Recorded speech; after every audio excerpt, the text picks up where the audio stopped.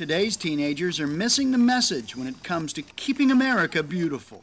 Children have somehow obtained the idea that someone is always going to be there to pick up after them. It's probably, I'm a parent, I'm a mother, and I've probably been a little guilty of that with my own children, but my children do not litter. But it is a phenomena that I think it seems to be getting worse. So Marlene and the folks at Keep California Beautiful have enlisted some heavy hitters.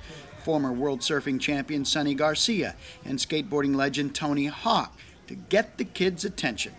It's amazing how wonderful it is, because our target audience is males between the ages of 12 and 24 who are seen as our worst litterers. So to have them give the message to those kids really is very meaningful. The numbers are staggering when it comes to cigarette butts alone. 3 trillion butts were tossed around the world last year. More than 220,000 of them picked up in one day alone in California. The impact of litter has long-term effects and costs those kids, future taxpayers, dearly in many ways. And somebody has to pay to have it picked up.